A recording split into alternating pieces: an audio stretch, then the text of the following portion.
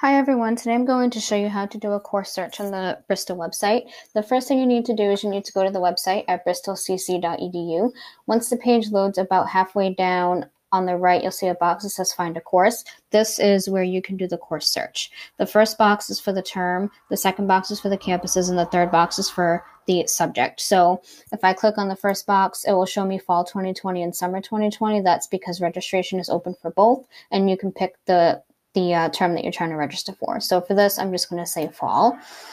With the campus box, if you open it, it will show you the drop down of all the campuses we have so that you can pick a specific campus that you want. Like if you only want to take classes in New Bedford, you would click New Bedford and so on. But for this, I'm just going to leave it as all campuses. And then in the subject box, it's the same thing. It's a drop down, so you can pick the subject that you want. But for this, I'm just going to leave it as accounting. So once you have that, just hit search. And then once you hit search, this is what the screen will look like. It will show you the term at the top, so fall. It's highlighting all campuses, accounting, like I said.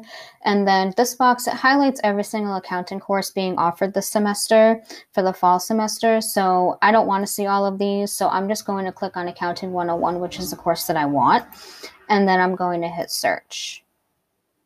And when I do that, it will pull up every section of Accounting 101 being offered at all the campuses, since I did leave it as all campuses. And one of the things to remember about this screen is the way to read it. So if you were looking for a class in person, for example, Accounting 101, which is section number 90518, you would look at it as a downwards L. So you'd start at the CRN and work your way to the right and then go down so that you know that that section is being offered Mondays and Wednesdays in Fall River.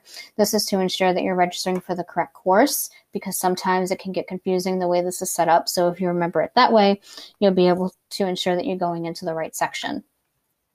And then on the right, you'll see something that says seats available. If you double click on that, it will bring up the classes that have the most seats available to the top so that you can go through and register for those courses. So the ones that have no seats are all the way at the bottom. And this is the only number that you need to be able to register for a course, which is for example, 90523 is the CRN number for this first section here. One thing to know is that if you're looking for a fully online class, the campus will always say Fall River. So you'd have to look at course type where it says fully online to ensure that it's 100% online. Now, if you scroll down lecture lab, it will tell you the type of course, like how it's being offered. This one's being offered in person, and this one's fully online. And then if it was a hybrid, it would say lecture hybrid. And then the other good thing about the screen, for example, this section of Accounting 101 is telling you that it's restricted to first-year business block students only. That means that unless you're in that program, you can't register for this section. And you don't really see these notes in Access BCC, which is why I prefer to use the course search on the website.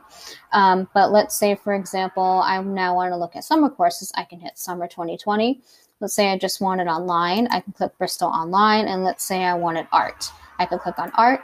It will show you the courses that are being offered in the summer in that subject area. And let's say I wanted to look for Art 105. I would just click Art 105 and hit search. And then it will show you the sections being offered, and here's a CRN number. So when you go to register yourself for the classes, this is all you need to be able to do that. But if you do have any questions or any problems, please reach out to your advisor.